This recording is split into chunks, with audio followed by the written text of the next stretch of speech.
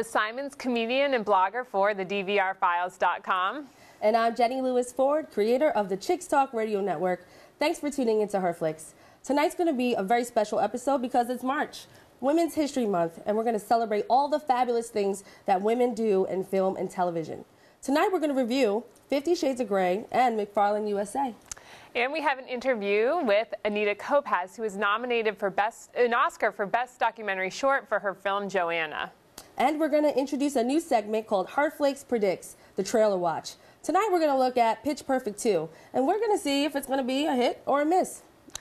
But first, let's go to the red carpet for the 2014 Muse Awards. Jessica Sherr reports. Hi, I'm Jessica Sherr for HerFLIX here at the red carpet for the New York Women in Film and TV's Muse Awards. These awards honor women who have made outstanding contributions in television, film, and digital media industries. Wanda Sykes is an Emmy and GLAAD Award winner, stand-up comic and author. She has written for The Chris Rock Show and has appeared on the new adventures of Old Christine, Curb Your Enthusiasm, and most recently on Amazon Prime's Alpha House. You're funny. I hope so. If not, I'm just going to have to go to nursing school. Or something better than that. Yeah, right. Maybe you can be a paramedic. Yeah, something could save lives. The driving part not so much. Bugs me. Yeah, take the subway. Yeah, so what does it mean to be here? Congratulations, first of all. To be here, to be honored with all these wonderful women. Oh, I'm honored. I am. This is great. You know. Yeah, you belong. Yes, a group of women get together and say, hey, let's give her something. Yes, give you something. Who's mad at that? No. Who's mad at that? You are here. I'm excited. And yes. And I would like to know, when did you start telling your story? When did I start telling my story? When did you get on stage? This back in 1987. Yeah. I've been doing this a while. Where? Yeah, 87 in D.C. In D.C.? Yeah, something I was working for the National Security Agency, believe it or not, and I just knew it was something else that I was supposed to be doing. This year's Lorene Arbus Changemaker Award goes to Abigail Disney. She's known for her acclaimed documentary, Pray the Devil Back to Hell, and her work as a philanthropist, activist, and executive producer of award-winning documentaries. What does it mean to be here at New York Women in Film and TV? I can't even describe to you what it means to me to be honored in the film business by women, because it's been a long journey. It may have started late, but this is my whole life is kind of leading to where I am today. And to be acknowledged for that makes me so happy. Right. And what is it to tell stories? When did you know that you were a storyteller? Well, I'm a natural storyteller. You know, people in my family would wish I would stop some days. But I did a lot of work with women around the world doing really amazing work, and I would tell that story to raise money for them. But, you know, when I saw what the stories did for themselves, then I was changed. So now with Pray the Devil Back to Hell, is that story of women? What is that story about? I had a dream, and it was like a crazy dream. We decided to protest. We wore the white, saying to people we were out for peace.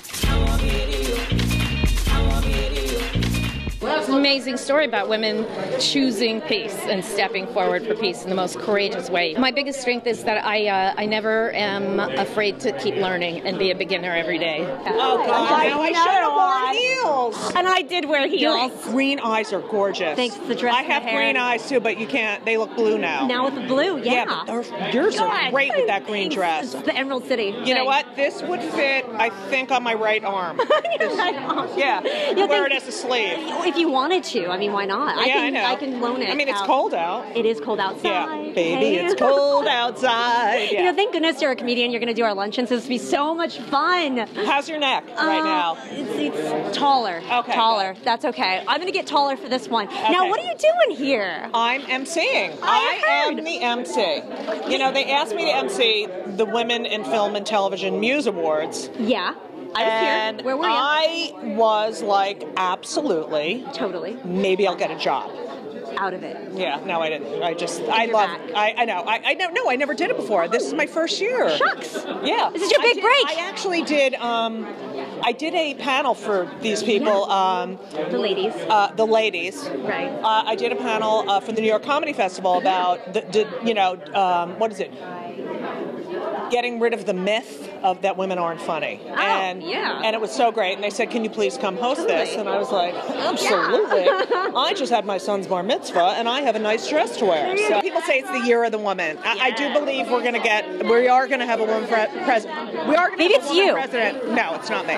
But I feel like this is the century of the woman. Thank you. Well, in that case, it's great to be here.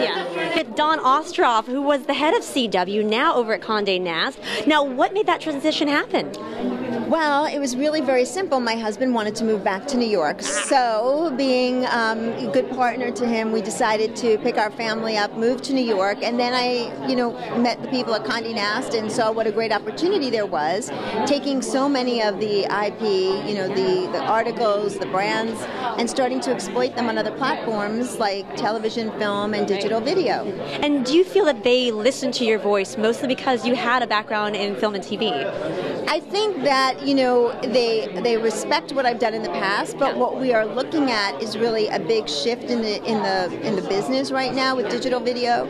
So for film and TV, I think it's easy to take a lot of the articles and a lot of the brands and start to really translate them into some form of film and TV. We've had great success so far, so we're very excited. We have several shows on the air and several movies that are going to be coming up, but we also spend a lot of our time in the digital video landscape. We created a platform called thescene.com, and it has not only our premium video, but also premium video of partners that range from BuzzFeed and The Verge to ABC News and Weather Channel and PBS. So it's a wide range of premium video, and it's all in one place, because it's very hard in the digital space to find things these days. So our goal is to really have one place to find all the premium content. Kind of focused energy, so to speak. Yeah, and we really need it these days. It's a sea of so many things. Just sea of everything. And what does it mean to be here, being honored by women in film?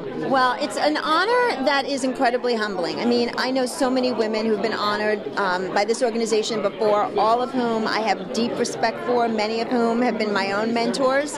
And so to be here with these women in particular this year, it really is a great honor. They've all contributed in different ways. And as I said, it's humbling and also, something that I think I'll never forget. Oh, well, thank you so much for your time. Thank you. We're here with HerFLIX. McFarland USA stars Kevin Costner and is directed by Nikki Caro, who is also responsible for the critically acclaimed hit Whale Rider. Here's the trailer. Welcome to McFarland. This is a farming town. These kids working here are invisible. They come from the fields and they go back to the fields. Mr. White, if we're going to reach him, now's the time. Diaz. Popular name where you guys come from? White. That a popular name where you come from? All right, run a lap. Go. They're fast. They are. Cross-country running. California is holding their first state championship this year. You do understand we don't have a cross-country team? Yep. You've coached cross-country before? No. You competed in high school, maybe? No. Well, you sound perfect. Anybody seen Danny? Danny Diaz? Hey, we needed 7. Yeah, 7 runners, not 6 runners, and Danny Diaz. Hey, you're our anchor, Danny, and not because you're fat. And you are a little fat, okay? So we better lose some weight. Let's go. 4th place. That's not too shabby. 4th out of 4, also known as last. Better luck next time, boys. This is gonna come down to which runners can handle the pain. Let's hit it again. Mr. White, each hour that my boys train with you, they do not work with me. That's food off our table. No one stays in McFarland unless they have to. There ain't nothing American dream about this place. I'm guessing running's the best thing you've got. Me too. I'll be honest with you. The odds are stacked against us. You guys are superhuman. There's nothing you can't do with that kind of strength, with that kind of heart. Let's go show them how it's done. 1, 2, 3.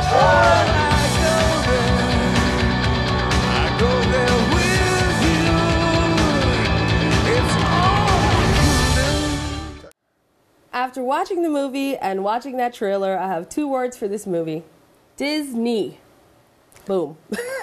It is such a pre-packaged, happy Disney movie, and it actually is a prepackaged Happy Disney movie. Well, it's funny. I actually wasn't aware going into it that it was Disney, and I felt the same way the minute I saw the credits. I thought, are you kidding me? I'm a grown woman seeing a Disney movie, and I don't even have children. But I will actually say I was really surprised how much I loved the movie. To me, look, it's an inspirational story about a man who comes into a very underprivileged, disadvantaged community, and he shows them that they're amazing, and he raises them up, but they raise themselves up. And even, look, I always say, I'm a white woman, no one's hiding that. I was a little bit wary at first of sort of that sort of white man savior, and I was conscious of that. Who's named Jim White, right? I know, Jim White Blanco. Come on, listen, I have to say, I had reservations watching the trailer. It's not something that I would normally watch. Right.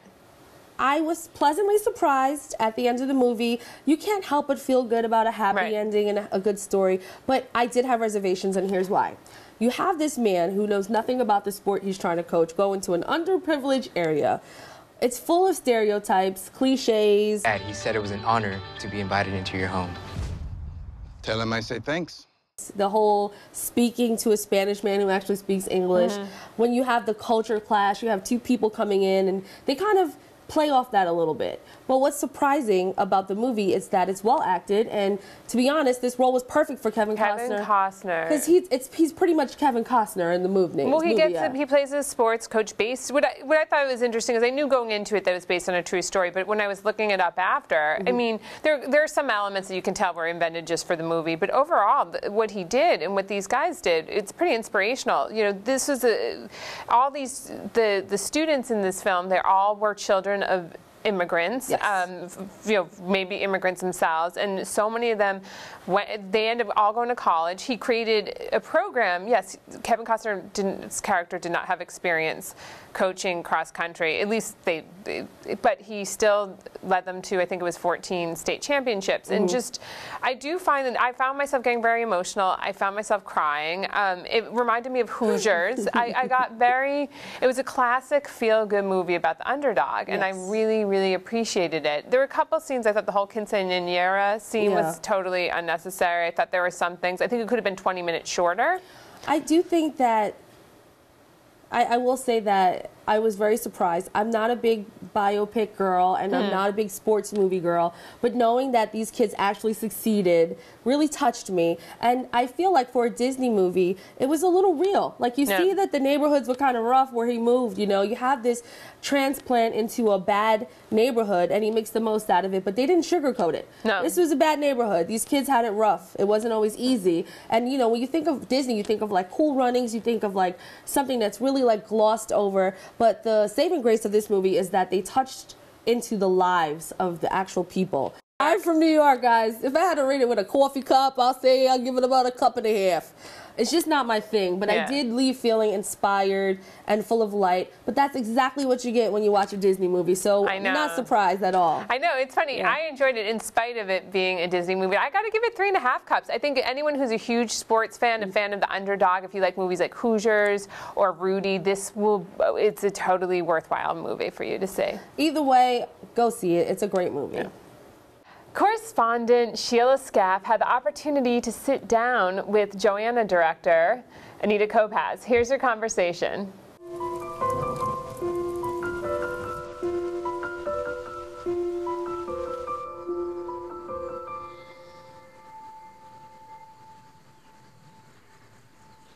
I think that the greatest thing about this film is that it's about the simplest things.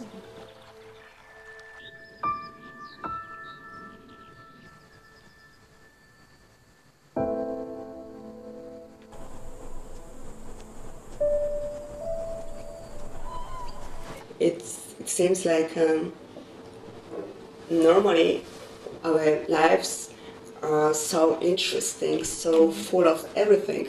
Like we forget about these simple moments. Talking to a kid, having this great relationship, laying on the grass, drinking a coffee, and just walking in the woods, picking up mushrooms. It costs nothing. So suddenly people watch that and they think like, oh my God, these things can be so beautiful and so inspiring. So we can do as well. And just think do we have to know that we're gonna die within a very short time to start? Yeah. Yeah, that's true. This is the question that I kept asking myself during this movie. Some people have those things naturally, like just they have. And some of them have to learn that the death is really coming. Yeah. To start realizing things that they always dream of, not to wait. We wait too much for living. When you are a female director and you are a mother, I really think that for all of us it would be great if we can put into our movie budget the expenses for nanny, for the childcare, for our kids on the set, the hotel, and traveling as well. Because otherwise, I'm unhappy being a woman filmmaker, traveling so much, and not seeing my daughter as often as I even not want, but I should. But of course I want. And hugging her through Skype is not good. I would be even more efficient, I think, when she would be more often with me, because I constantly think about her. I constantly cry at pains. So, we are still mother. Liz, one of the best parts about going to the movies for me is watching the trailers. I'm addicted. I love them. So I'm super excited that we're doing this segment called HerFLIX Predicts the Trailer Watch. Oh, me too. I love the trailers because that's the time if I need to sneak out, go to the bathroom, get a snack. No, just kidding. But it's always good to see what is coming up. Yeah. It's really exciting. So today we're actually going to look at Pitch Perfect 2. So let's take a look, see how it's going to be. 2 bottles of whiskey for the way, and I sure would like some sweet company, and I'm leaving tomorrow. What do you say? Password. Fart noise. Did you not see the parentheses?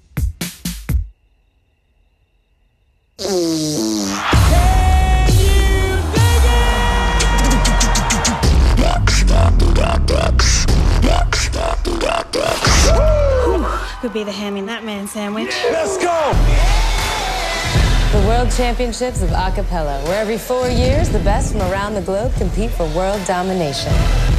No American team has ever won. That's because they hate us. The whole world. The whole world hates us.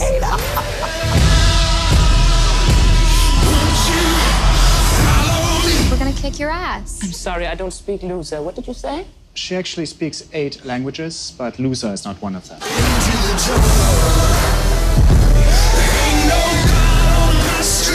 I will do whoever it takes in order for us to get back to the top. You mean whatever it takes? Yeah, I'll do that too. Every Bella must christen the house by sliding down the staircase. Let me show you.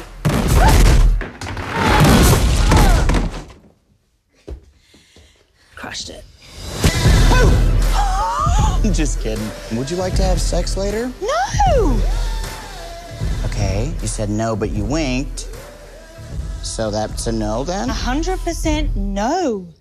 I will say that the trailer for Pitch Perfect 2 certainly makes the movie look fun and exciting and peppy. It was actually really funny, and I'm kind of sad now that I didn't see the first one. I know, me too. Well, it's funny. I think anyone who has ever gone to college in America knows that acapella just it reminds me so much of college, and sometimes like I What college did you go to? Well, I went to Duke, and there were so many acapella groups, and they would always be playing, and I'm honestly like acapella I can't listen to anymore, but at the same time the movie does look fun. Yeah, I mean my college experience was more a beer, but I know, wow. This is just really fun, and I like that the movie is it's kind of, the trailer was a little sarcastic, like it was poking fun at itself, and I love that big girl. I'm a fan of her. I can't remember her name right now, but she's Rebel Wilson. Yes, I love her. I love seeing her in all the movies that are coming out. When I see her, it attracts me to the movie, and I like that she's so confident, and this movie is like, it looks a little over the top, I will say that. Well, it's funny. I almost had the reverse experience with her because I haven't seen her in enough stuff, and I think she is very talented, but I felt like some of the humor, it's just making, I don't know, it felt a little mean and gratuitous. But and people love the first movie. I never saw it, and I think it does look a lot of fun. They look a little too old to be college students, which is a little annoying. That too, actually. That's one thing. I don't understand why they cast like 30-year-olds to be 19, but whatever. It's Hollywood. And you know, it's interesting. It's cheaper than a child actor, I guess. No, it's true. And then Elizabeth Banks is directing this time, and I think she helped produce the first one, and she was in the first one. So yeah, it will be really interesting to see how she does as a director. You know, it looks like just a feel-good movie. It looks very fun and campy. And will I see it in the movies? I'm on the edge, but I definitely watch it at home on demand. Yeah. But it does look fun. I'm kind of missing out on the first one now. I agree. Yeah. Now we're going to take a look at 50 Shades of Grey, based on the novel of the same name, which is quite scandalous, directed by Sam Taylor Johnson. Here's the trailer. So this is just an interview for the newspaper. I just have a couple of questions. Mr. Grey will see you now.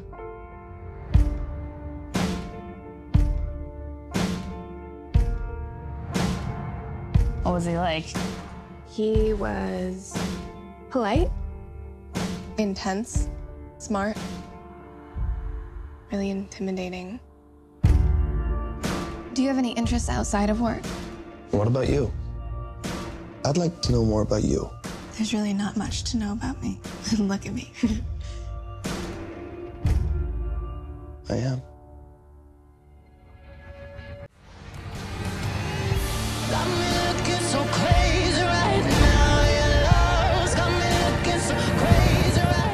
I'm incapable of leaving you alone. Then don't. I had a rough start in life. You should steer clear of me.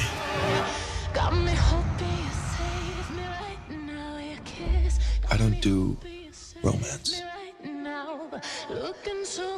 My tastes are very singular. Enlighten me then.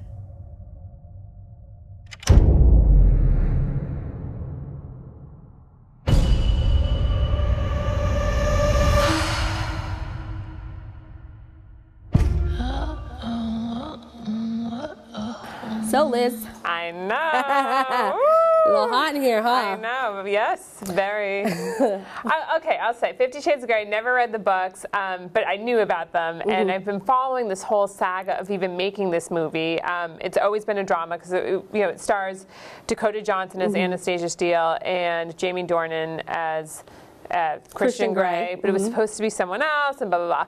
And then the writer, E.L. James, fought with the director the whole time. But I'll tell you, as someone who was expecting a lot of camp and not really expecting to enjoy it, I had fun. I thought it was hilarious. Yes. At times, I do think that the director was in on the joke. At times, I don't. I thought that Dakota Johnson was actually very likable. I thought her character at times was, I mean, even though she was using a flip phone, which is a little ridiculous. There's so much wrong with this movie. I feel like that goes without saying, but we have to say. There's so much wrong with it, but you are still gonna like it. That's the part. And you know, I'm hearing. I never read the books either because I would not want to be caught dead on the train with that book. I'm too much of a snob. But I'm hearing that the movie's actually better than the book because they took liberties with the movie that weren't available in the book. So here's the backstory. You have this senior in college who is interviewing with this really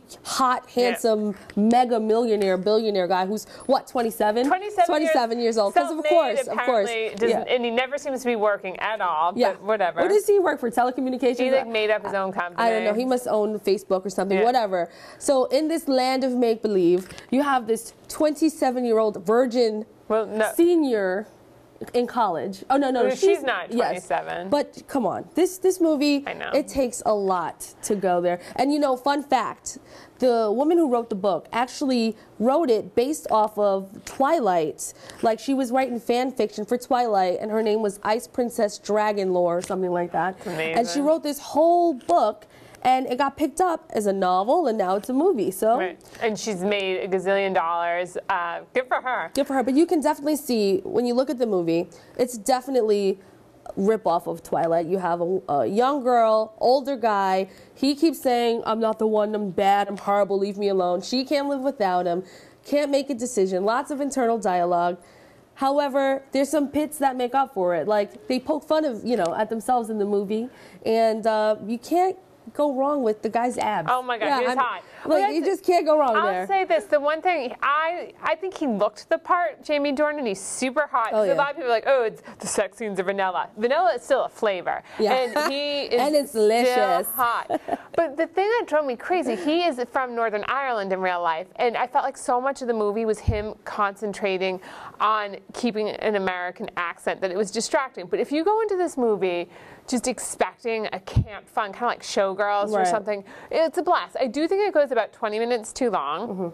But for what it's worth, I was kind of sad to have to go home alone. I would have been okay. I have to say, as much as they try to make this movie about, like, scandalous and words that I can't say on TV right now, I know. I really wasn't quite. Oh yeah, there was no. Yeah, I didn't leave feeling all dirty, flustered and stuff. However, what I was gonna say is that there were times where these two actors struggled on screen with their chemistry, and I think it was because it's such crazy. Like, the entire time, call me a cynical New Yorker, but this was like a bad Craigslist fantasy, like a Craigslist fantasy gone right. This does not happen in real life. You do not have a single billionaire who can't get a girl to do what he wants them to do, who looks like that. He supposedly lives in Seattle. If he came to New York, he'd be able to find something on every street corner. But it's I definitely agree with you. Like, I felt like sometimes the sex scenes, even though they both have amazing bodies and that part is on point, but it was also it felt very choreographed, very clinical. But of course, it's going to be unbelievable. I mean, there were some things that drove me crazy about it, but I think that it was just, it's unintentionally or maybe intentionally, it can't. It's so good. It's fun. Oh, and also, awesome soundtrack. Yeah, the soundtrack was amazing. And you know what? I'm glad they made the movie because I guess, it's a little bit of a struggle for me as a feminist to say, hey, this is okay. But I do know that they made a lot of changes for the movie versus the book, and they kind of let her decide her own thing and what she was comfortable with. And I do appreciate that they let the characters do that. One fatal flaw, one final comment. These guys, they're named after like 18th century poets or something, like Anastasia Steele and Christian Grey. It's like, come on, it's a little pretentious at times. Yeah, but it's still a fun watch. If I had to rate it, I'd say a cup of coffee and a cigarette. Well, that's after some hot night. Yes. I give it 2 coffee cups and a cigarette to maybe take a off. Shot of wine. Maybe a little bit of wine. Well, thank you so much for watching HerFLIX today. That's our show. I'm Liz Simons, comedian and blogger for thedvrfiles.com. And I'm Jenny Lewis Ford, creator of the Chicks Talk Radio Network. You can like HerFLIX on Facebook or follow us on Twitter. And don't forget to check out our YouTube channel where you can let us know your thoughts about our predictions. So be on the lookout for our next show. And just, again, thank you for watching. And closing music by the D. Archer Band.